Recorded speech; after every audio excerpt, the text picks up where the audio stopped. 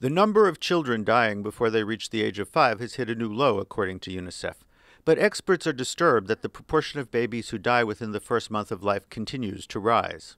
Two reports to flag. A new UN report released today found that 7,000 newborns die every day, despite a steady decrease in under 5 mortality. This is a joint report done by UNICEF, the World Health Organization, the World Bank, and the UN Department of Economic and Social Affairs.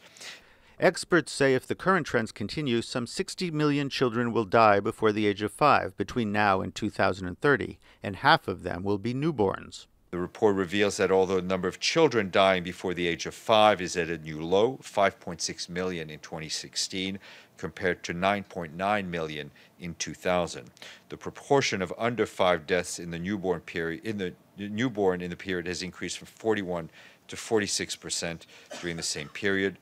Just 5 countries, India, Pakistan, Nigeria, the Democratic Republic of Congo, and Ethiopia, account for half of the world's infant mortality. Most of the deaths occur in South Asia and sub-Saharan Africa.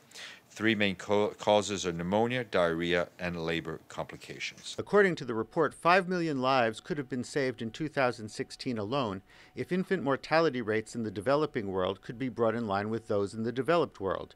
This is Michael Astor reporting for American Television News at UN headquarters in New York.